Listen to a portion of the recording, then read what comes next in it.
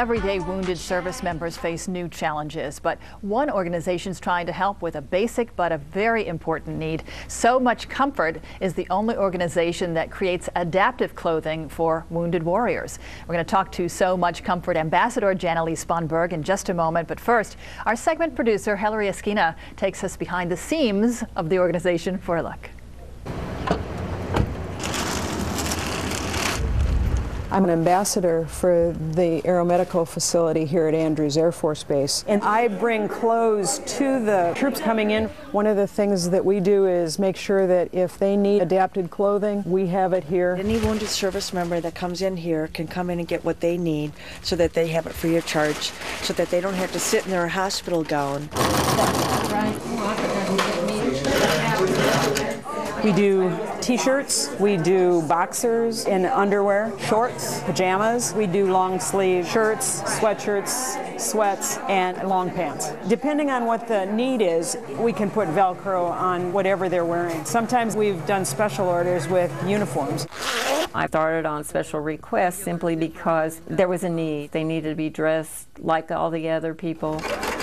The indignity of a hospital gown is something else. To me, that was what made the difference, so that they could put athletic shorts on, put t-shirts on, and do what they needed to do to heal. It allows them the ability to open a garment for treatment and close it back. They can actually do it themselves. Without So Much Comfort, our mission here really wouldn't be complete.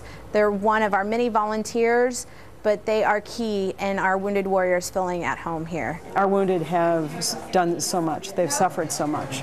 This is the least I can do, and I want to give back. And when you see a young man or a young woman smile when you give them the clothes, it's all worth it.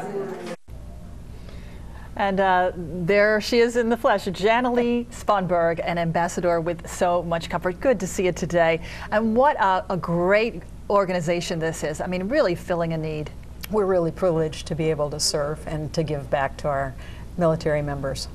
So tell us a little bit about, I know this is an international organization, right? But you're doing the project locally in Alexandria, right? Right. Anyone could help us, and from their homes if they wanted to. And it's a simple sewing matter. We have instructions that allow people to help us. And some of the materials that we have in front of us are the t-shirts, the shorts, and the things that we can give to a military member who's been wounded. It may just be in a sling, but it's so much easier to get in and out of a t-shirt that's got Velcro on it than to try and wrestle through a normal t-shirt. So the only prerequisite here to helping is that you need to know how to sew?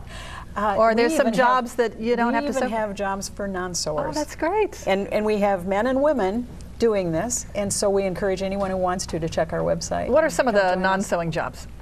Well, we package everything. We label everything. We need to make sure that the sizes are available, so when they're at the hospital, the Red Cross volunteers or the nurses on staff can issue them to the right person, and they don't have to sort through everything. And you put Velcro on too, don't you? We've got the Velcro already on them, and we deliver that to the hospital. Great. Show us some of the adaptive clothing that you make.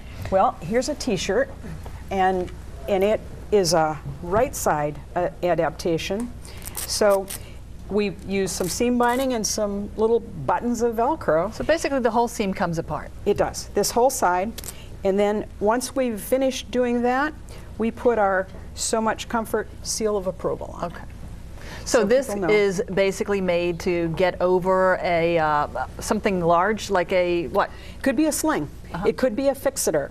If with some of the damage that is happening in Iraq and Afghanistan, they need to put pins and pieces together, so they put them in a fixator, and that's difficult to put a real piece of clothes on, so we can do this. They must love having a real piece of clothing as opposed to what, a hospital gown? Is that what they would be wearing? Exactly. I mean, there's a great deal of dignity in being in real clothes, plus it's comfortable. Yeah. And that's what we want, is we want people to be comfortable, and we have long sleeves as the weather gets colder, as it is today.